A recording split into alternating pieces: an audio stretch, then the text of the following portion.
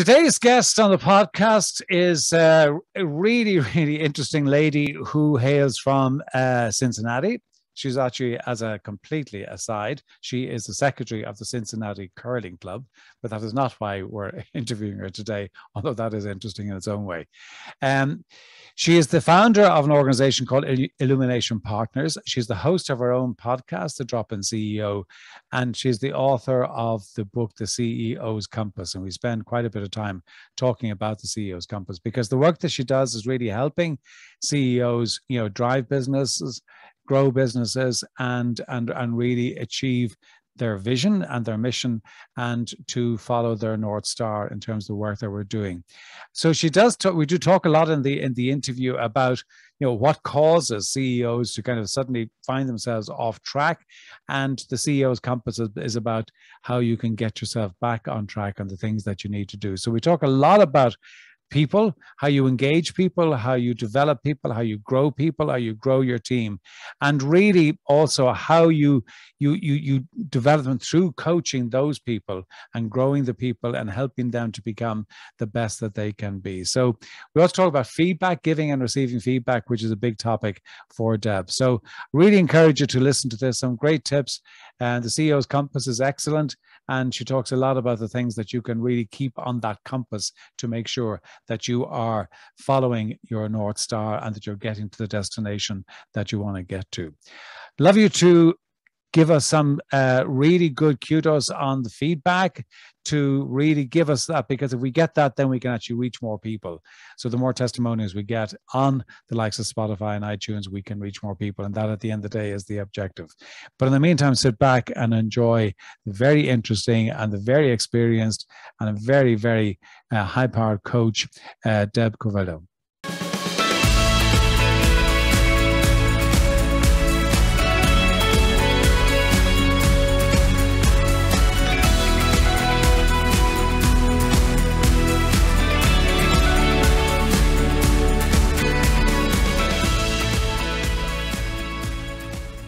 Deb, thank you so much indeed for joining us here on the podcast. It's a great honor to have you.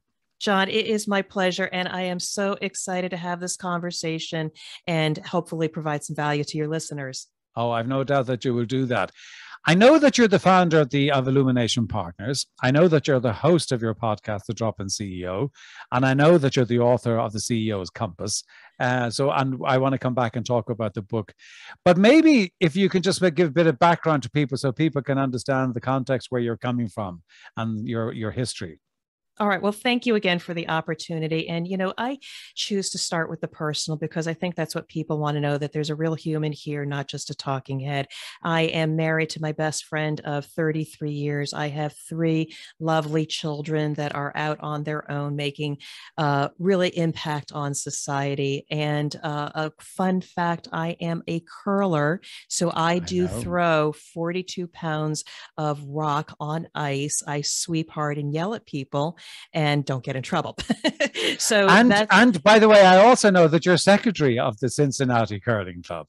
It's a worthy organization. We all come together in sport and sportsmanship. And if I, by being on the board, can help evolve that community and have people enjoy the sport, that is the work that I should be doing. So thank you for acknowledging that. That's the personal side. I love community. I love cooking. I love walking, but really a little bit on the technical side of who I am. I am an engineer by training. I have always been in various roles in operations and manufacturing. I love taking nothing and turning it into something. And so my journey has taken me from aerospace into electronics, a startup company, that was a roller coaster, to eventually winding up in the flavors and fragrance industry with some of the most wonderful multinational organizations, where I eventually moved from roles in quality and continuous improvement to the glorious roles of the vice president of operational excellence and ultimately of quality, making sure we protect people and the brands that they love. So that's the technical side of me. Love the work that I've done, but I also now love the work I do in my own company, as you said, Illumination Partners, servicing medium-sized companies and business owners through business transformation. But a key part of it is elevating the people and their capability and their confidence. So that's me real quick. And your background certainly serves you well. I mean, that's the very significant roles that you had in tough industries and in demanding industries, and certainly the subject matter that you were covering, is quite detailed. But let me go back to the book I mentioned, The CEO's Compass. You refer to it as, if I'm correct, as the guide to get back on track for the CEO. In your experience, Deb, what do you find are the things that actually cause the CEOs to get off track? That's a wonderful question. And thank you for that, because it's one of those things that we are amazingly talented. And you also as well have had some very high level positions. It's because we are so talented. We follow that recipe over and over again. And then conditions or the environment changes. And what worked in the past is no longer serving you. So leaders will go to a place of lacking confidence, or I feel off track, but I don't know what to do. Sometimes we hire consultants. We follow a 5-step approach. We put in new systems. We blow up what we have, thinking that's the solution. And what I have learned from my experience, when I didn't have a playbook on what did I need to get back on track, and I have seen it in the leaders that they serve, that there are a couple things that are missing. One, they are always seeking results when in actuality they're in pursuit of peace of mind. A leader that focuses on results will get a result and everybody will high five and say, victory, we are getting the sales and the profitability that we want. And then the next month, when we don't get that results, we have emails, we have meetings, we beat the people until we can get the result. We stress the organization only to high five again. And you go through this cycle. What if a leader, and this is my insight, the biggest thing is that ultimately we're looking for going to true north or peace of mind. What would it look if we drove our people to an outcome that may take a little while, and not every month you get that result, but if we elevate the people, align the people on purpose, and give them the capability to align their role to that greater purpose, you start getting the entire workforce to go towards true north or peace of mind. I needed to write the book because that is a very big distinction I found in leaders that are very successful. And you look at them looking at their teams, and you can see and feel peace of mind, knowing that the people are taking care of the business and taking care of your customers. A results-oriented leader is going to go through this cycle of chaos. That's the main insight around the compass. And then around the compass are 7 compass points on those areas that I find that if you pull on 1 or 2 of those and start developing those, they get you back to true north.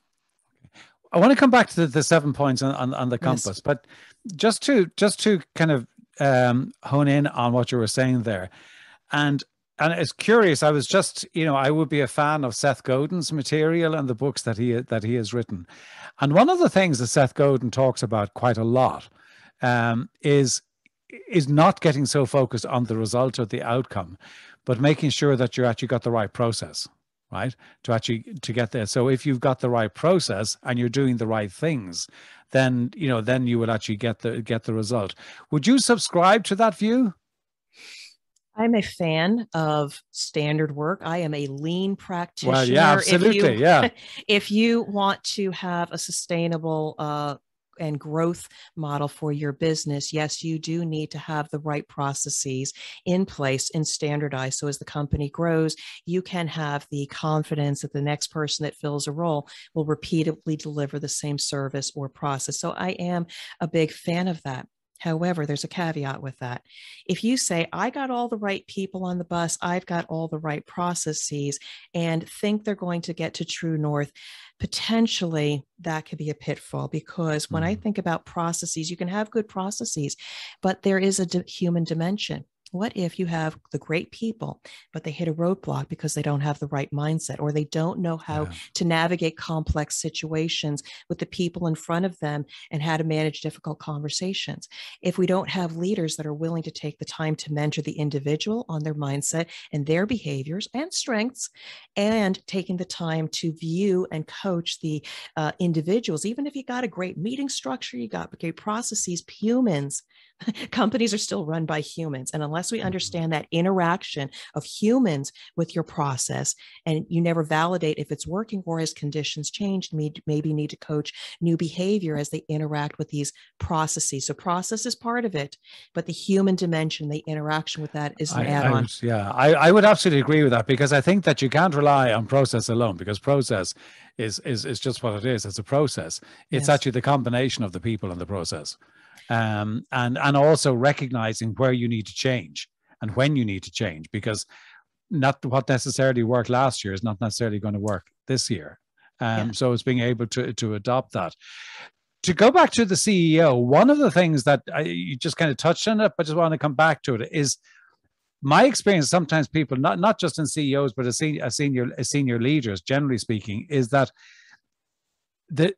an aha moment for many of them is when they realize that what got them there is not going to get them to the next stage, and not to rely on what it was that got them to that position.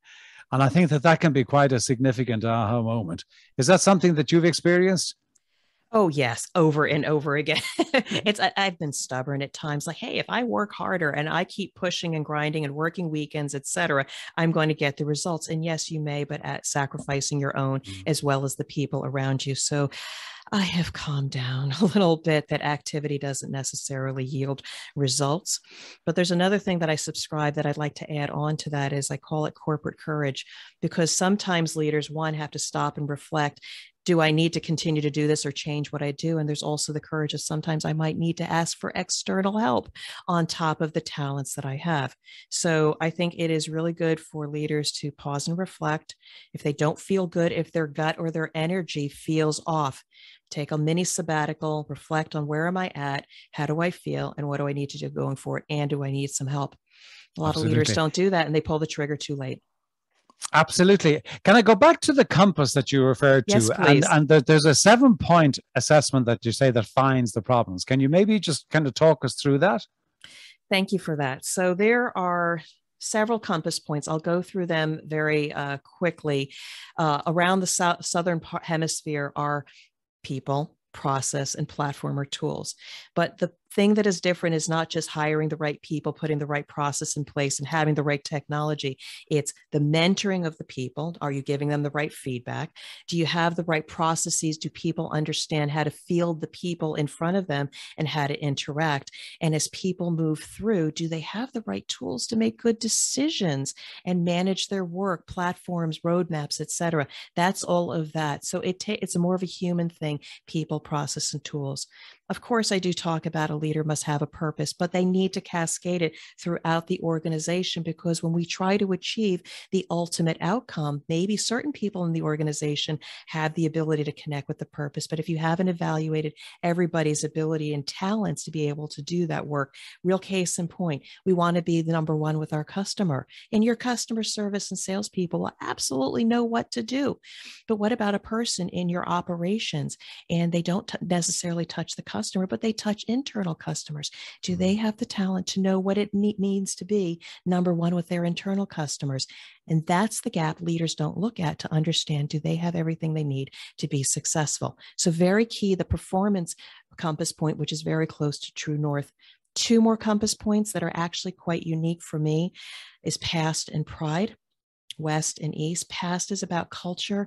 Even if you've been working with a group of people for a while, or if you acquire a new organization, we're acquiring a lot as part of our business models. Take the time to make sure you understand the people and their culture, so you understand that information as you move forward together as one. And pride. Pride is the intersection of humanity and intellectual property, the gifts that people have that they bring to this moment in time. If a leader does not take the time to understand those gifts, even if they don't need it right now, we pay respect to the human, knowing we've asked the question. And when we treat people not as a commodity because they're a subject matter expert, but treasure and respect the intellectual property, give it the respect that you would for any software or patent, etc., when people leave, if you haven't protected that intellectual property, you destabilize the organization. So it's very, very important to look at the pride. So those are the 7 compass points that I have found. If you pull on 1 or 2 of them and make some course corrections, as I make suggestions in the book, leaders will start feeling peace of mind and at ease that the ship is going in the right direction.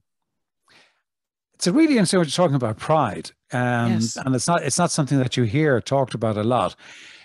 Do you see that as being the kind of the major corporate destabilization? Oh, you actually brought up a big thing. Well, there's so much around that, because if we just think of people as a commodity, they're subject matter experts, they're steady eddies, they do their job, they'll never leave. We need to make sure we understand who those people are, and is their intellectual property known and preserved and maybe shared with others, because things happen.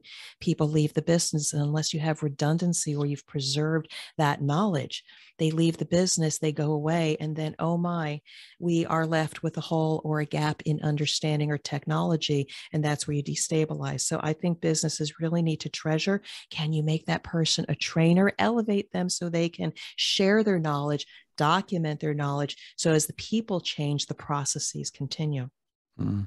I mean, we'll all say, and I'm just curious from your experience of working, within the corporate world, but also now as a coach to the corporate world, we'd all say, with the kind of motherhood and apple pie statement, our people are our most critical asset, our most important asset. But do we actually live that? Well, thank you for that question. I have had the good fortune of interviewing a couple really amazing CEOs of companies on my podcast, and they do get it. I wish, and hopefully I will be working with those companies, because they truly believe and support and give people the tools they need to do the work, and they just guide the ship. I have had one bad experience with a leader that was guiding a major strategy change for us. And I said to them, I said, you need to share this amazing strategy so everybody can be behind it and provide their creativity in order to achieve that strategy. We need to cascade that. And he says, well, yeah, I can. I said, but what I really need is people heads down, getting the results each month. I want them to get to the budget. I want them to hold the service numbers. I'll worry about the strategy. And I thought, oh my, this is a missed opportunity. They missed the opportunity to personally connect with the people, explain the strategy, and then ask for their opinion on what they need to do to get to that strategy, versus maybe only relying on the first line of leadership under them. I feel sorry for those leaders that are so narrow-minded on the result, when they probably don't value the people and their input, and the value that they could too have an impact on that strategy. So I've seen some not so good leaders. They look good on paper, but working with them, they have so many missed opportunities with engaging firsthand with people. Yeah. I'm curious to hear what your view is as to, because no one will ever say, if you say to somebody, do you believe that you should coach your people? No one's going to say, no, I don't. Right? Let's be honest about it. But having said that, not everyone does. And I mean, and research would clearly show that there are, many CEOs and many leaders who don't coach. Why do you think they don't coach their people? They will manage their people, but they don't coach them. Wow, you've got me thinking about that one. I don't know that either they think it is not important. They need to focus on the result. But if they focus on the outcome of, people are your greatest tool in your toolbox, and you need people to run the company, and they don't recognize the value of succession planning, they are focused on the wrong thing. They may get the promotion or the bonus because of the result, but when people start leaving, they don't respect. They may never have been coached themselves, so they don't understand what good coaching is. Well, I think that's a big part of it, actually, Deborah, is that I don't think that I think that they don't, if you really peel it back, and once or twice when I've pushed back on it, they don't actually know how to, because they've never either never experienced it, or they don't know the difference between a coaching conversation and a management conversation. And that's one of the reasons why I wrote the book, because through hard knocks and figuring it out, I'd been told, don't do that, or you don't say that. And then you're looking for the feedback. Okay, great. Then if I shouldn't have said something that way, where's the coaching? What did I do well? What should I change, etc. I talk about that a lot, that, feedback is a gift, and maybe we've never had that. But if a leader has never been a coach or know how to give feedback, you better figure it out, or leverage somebody that can coach them on giving feedback to their people. Because if they don't do it, if they're not coaching their people, they're not coaching the next line. And then people look at these leaders and say, well, I'm not getting feedback. I'm not told how to handle difficult situations. People, the ones that are high performers, will start shriveling back into just being a transaction versus being celebrated and opening up their mind to possibilities and ways of performing and coming forth and taking risks. So I feel a little sad for the leader that doesn't provide that coaching. And even if they can't do it, it's that corporate courage. Maybe I need to bring somebody else from the inside because I do value it. And if I don't know how to do it and I don't have the capacity, a smart leader would say, let me bring somebody in to help me and my team. Yeah. I know that you're a big fan of giving and receiving feedback. But how can we do that better? How can we be really good at doing that? Well, practice. Did I say practice? We need to practice this, but you know what? I'll make it simple for you. 3 simple words: continue, start, and change. Very simple. We need to take feedback from a place of being scary and negative to something that is positive and actionable. What should I continue? Because it's a strength and it's celebrated. That's how I got to this point. What should I start doing? That if I start doing this in addition to my strength, it will enhance and elevate the impact of what I do. And finally, what should I change? Because it may not hurt me now, but if I continue to do this thing, it will detract from the strength. And when we provide feedback on what are you doing good at, keep going, to you might want to start this. They're like, oh yeah, let me try that, to change this because it's going to be a distraction. I have an example, but I don't know if that resonates with you, but I have found that is amazing feedback. I've shared that insight with many, and it's like, wow, I never thought of it that way. And I know people are actioning on that. Yeah, absolutely. But in order to do that, and in order to have that conversation, a prerequisite to actually being able to have that conversation is that there is that safe environment within the team, within the organization, in order to have that conversation really well. How do you go about really creating that safe environment? Because I mean, the safe environment, yeah, it's important for feedback, but it's important for lots of different reasons. How do you go about creating that really safe environment where it's safe to challenge, it's safe to contradict, it's safe to have a contrarian view, it's safe to give the feedback to my boss, and it's safe to give a feedback to my peers?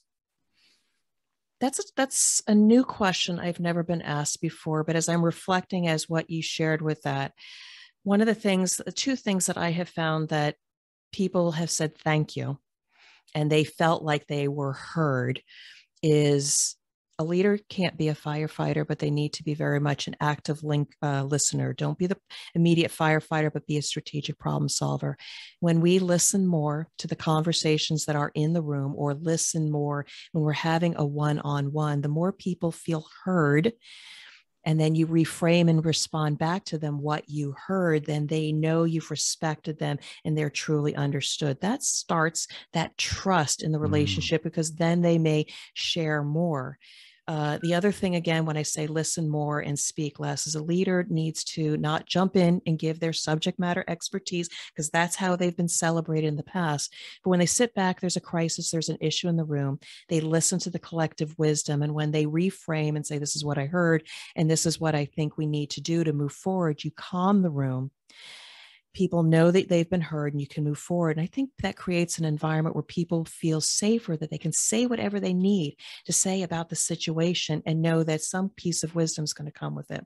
So listen. I think it's a great answer, because I think that, in many organizations, you do hear I don't feel I'm listened to. And if I don't feel I'm listened to, eventually I'll stop speaking. Because what's the point? So I think that really active listening is so powerful that, if a leader can grasp that, I think that is immensely powerful. Deb, we could go on talking about this, because this is a fascinating conversation. And I know that, the book, The CEO's Compass, I mean, it's a really it's a how-to, it's a manual as well as a really good read. So I highly recommend that. But before we ask where people can get in touch with you, two questions that I ask everybody. One is a book other than your own, I hate to add, that has impacted you, maybe something you're reading now or something you read in the past. Dory Clark is the author. Her first book, Stand Out, because as a leader, as a CEO of a company, we're a dime a dozen, unfortunately. But what we all need to do is be thought leaders. We need to figure out how we, our team, our business, differentiate. It's okay to stand out and create a powerful brand, both personal and for the business. And it helped me immensely. She helped me immensely. And I interviewed her. So excited. Did you? I did. Yeah, I did. Yeah. She was wonderful. Amazing person. She is. She's fantastic. I love her stuff. I think she's got a great brain and she's got a great ability to communicate that. Second question, daily rituals, if you have them, if you're happy to share them, and what they do for you. I recently changed because I am still in personal development. And while I didn't agree with it, one of my coaches said, your daily ritual should start with a little bit of meditation, writing down what's going right afterwards, not just gratitude, and then the affirmations. And I didn't believe in it. But you know what? As I started doing this for the past month, good things are starting to come into my world versus pushing and grinding, affirming and understanding what is going right, because more of that's going to come your way. So I'm a fan of it now. That's fantastic. That really is great. Deb, where can people get in touch with you, and where can they buy your book and listen to your podcast?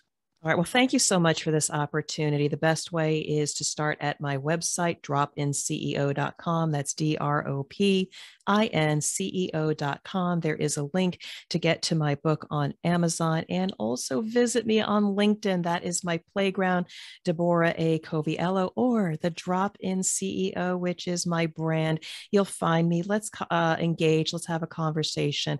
I would love to talk to you and talk about the compass or how I might be able to support you. So again, thank you for the opportunity. Deb, it's been a real pleasure. Continued success with your curling, with the Cincinnati club. So continued success with that, with the CEO's Compass and all that you do. And it's been a real honor to have you. Thank you. My pleasure.